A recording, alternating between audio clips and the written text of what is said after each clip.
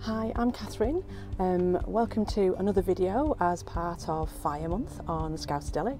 Hope you've been enjoying the video so far. I'm here to do another little video on how you can use a simple pencil sharpener to light a fire on a bit of a damp day. So the idea is to collect sticks, no thicker than a pencil, maybe just a little bit thicker because this is a two size pencil sharpener, and you're going to be removing that wet bark from the outer edge to create these fine curls that will then be able to be used to catch the spark from a fire steel.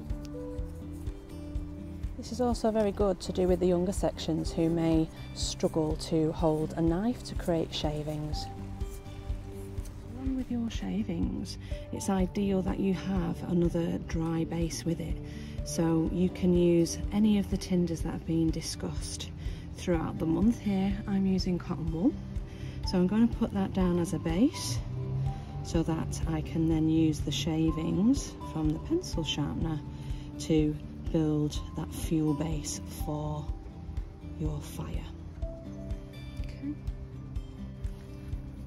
Wish me luck, here we go.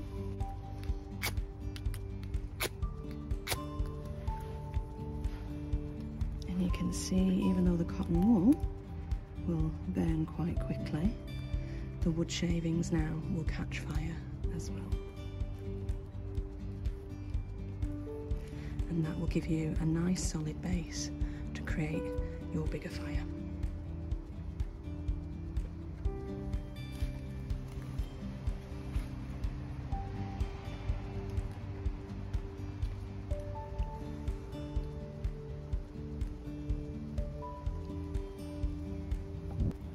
So that is how to use a pencil sharpener to make shavings, particularly if some of their twigs and branches are slightly damp, and something that's easy enough for you to take to your sections and try out with them. So thanks for watching, and hope you enjoy the rest of Fire Month.